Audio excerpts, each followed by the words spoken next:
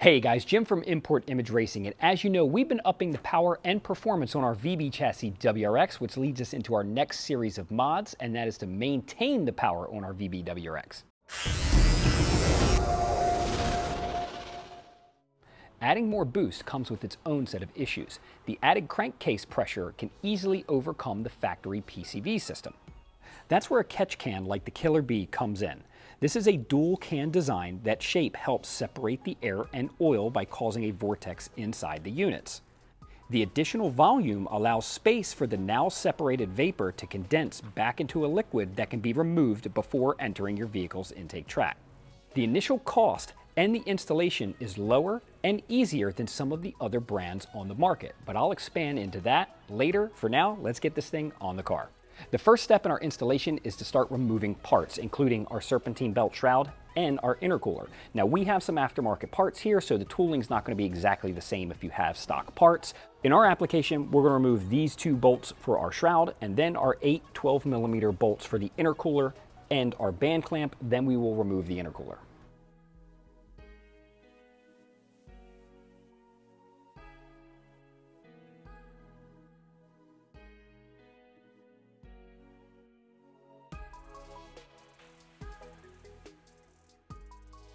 Because this is a dual catch can setup, we have two spots that we're going to be focusing on. One is going to be at the front of the engine right here where this empty space is, and the second is going to be where these two prongs are coming off of the firewall.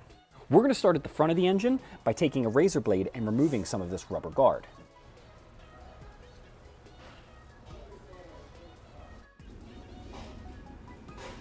We've removed our rubber guard, which looks something like this, which is actually going to expose our hard plastic tube that's underneath. So we're going to be cutting and removing this 90-degree elbow by making an incision up here and down here with a set of hose cutters.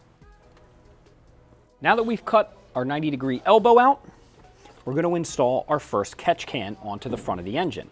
And basically we're just going to pre-install our clamps, and then we will install it onto the top and bottom portion of our hosing.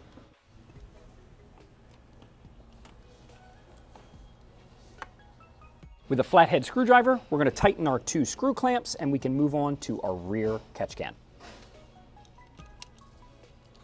Next, we're going to need to remove this large diameter PCV hose that's located just to the left of the throttle body. There's going to be two clamps, one at the top and one at the bottom. With a pair of pliers, we're going to be clamping these together, removing it, and then completely removing the hose. With the hose removed, we're going to reveal our PCV valve located in the top of the block. With a 27mm socket, we're going to remove this valve. The factory PCV valve looks something like this. Now we're going to reuse this on the second can, so definitely don't throw it away, but we are going to replace it with this brass fitting in top of the block. Tighten our new brass barb with an 11/16 socket. On our second catch can, we're going to install our factory PCV valve into this fitting.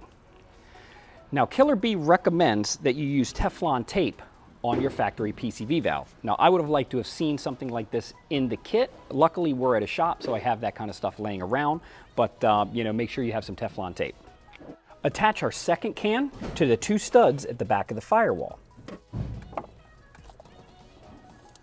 In the kit, you will be provided two pieces of attaching hardware to secure our second can.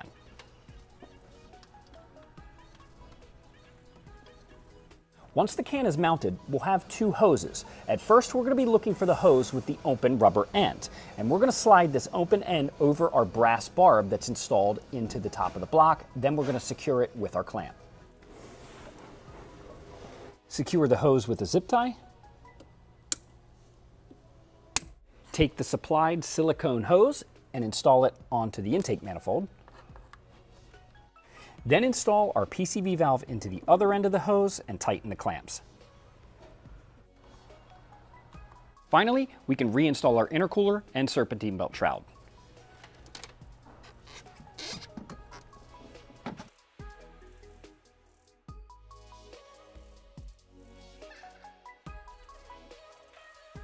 We've run into a little issue. With our front catch can, our parent serpentine belt shroud no longer fits. Now, I'm sure Killer Bee did not design this to fit with all of the aftermarket shrouds, so no big deal. It looks like we're gonna have to either go back to stock or find another solution. Not a huge thing, but something to keep in mind if you plan on buying this particular kit and have some aftermarket dress up. That completes the installation of our Killer Bee dual catch can setup for the VB chassis WRX. Here are my thoughts. I do like the kit. It installs extremely easy, and for the price point, I definitely think it's going to fit a lot of your budgets. Now, it does have some drawbacks, as you just saw. Our parent serpentine belt cover no longer fits. On top of that, because this is a dual catch can setup, I still have to maintain both our front and rear cans. And I'm gonna have a hard time, I think, getting something underneath of this to catch any of the oil or residual vapor that comes out of here, which means I'm gonna need to remove the clamp and the mounting on the back to partially remove the cans in order to properly drain them. We're gonna try this can setup out for a handful of oil changes, but depending on how much blow-by this motor actually creates on our power level, we may or may not stick with this solution.